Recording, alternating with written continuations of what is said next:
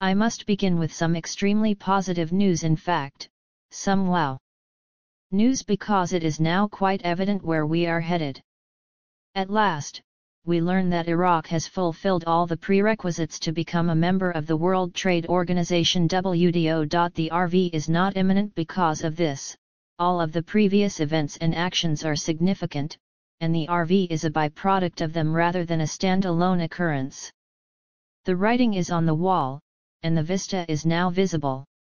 There is so much on the wall that, short of a catastrophic event, I don't think anything will stop it.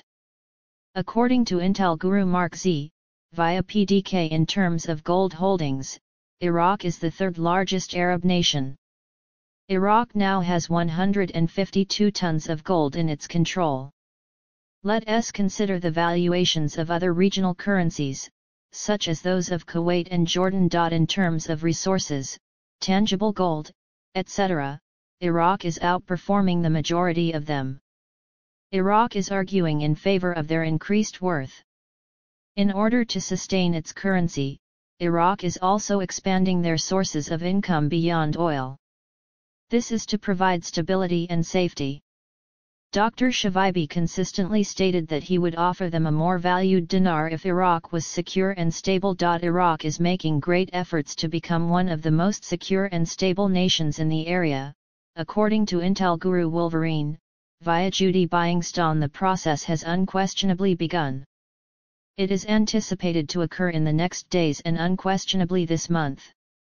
According to Iraqi Dinar newshound guru Pimpi, Kuwait and Iraq differ in that Saddam Hussein printed so much money that their currencies were greatly inflated. They had to add zeros to their currency, Kuwait did not. Iraq is not going to use these inflated dollars if they want to reach the 3.28 exchange rate. Before altering the exchange rate, they will first remove the zeros. That means that your 25,000 dinars will only be 25 dinars. When Americans go to exchange money, they now have a 25 note multiplied by 3.28, making your 25 note worth 82. Do they keep the zeros on there? Yes, there is a chance. It's possible that they'll take out the zeros, but anything is possible. According to newshound guru Pimpi, the Kuwaiti dinar has always been denominated in the same units. There is no change. You had quarter, half, 1, 5, 10, and 20 when Iraq invaded Kuwait. Kuwait has just changed the value of its currency after Iraq was driven out. They only altered the appearance of the banknotes, the nominal value of the dollars remained unchanged, zeros were never required to be removed. Their currency was reinstated rather than revalued, unlike Iraq's. There were no dollars that had been inflated.